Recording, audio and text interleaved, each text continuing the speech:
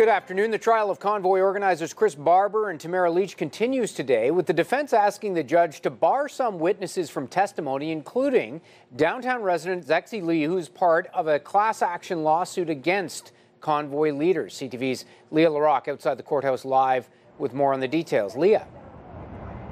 Well, Graham, it's been a little bit of a back and forth between the defense and the Crown today over those 9 witnesses. As a reminder, the Crown has a list of 22 witnesses they want to call to testify in this criminal trial of Tamara Leach and Chris Barber. But the defense today is saying that they want to exclude 9 of them. Those 9 include some Centertown residents, some businesses, including the Chateau Laurier here downtown, as well as a representative of OC Transpo. The defense says we don't need to hear from this. We've already signed an admission statement. It's already in the public record of what they are going to say.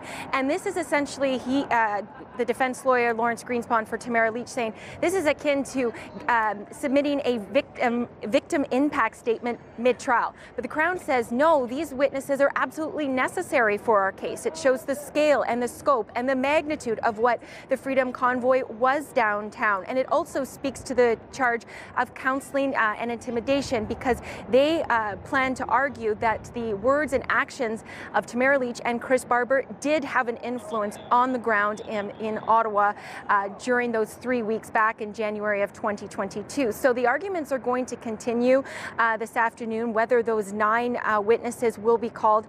As a reminder, of those 22 witnesses so far on that list, we've only completed 1 of them. That was Inspector Russell Lucas, who was a police officer during the time. He was the one that okayed trucks parking on Wellington Street.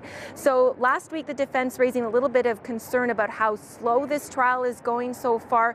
So we are hoping to have a decision today about whether those 9 witnesses will take the stand in this trial. It is day 5. This trial is slated for 16 days. The judge already saying that she is already planning on booking more time for this trial. Graham. All right, CTV's Leah Larocque live outside of court for us again today. Thanks.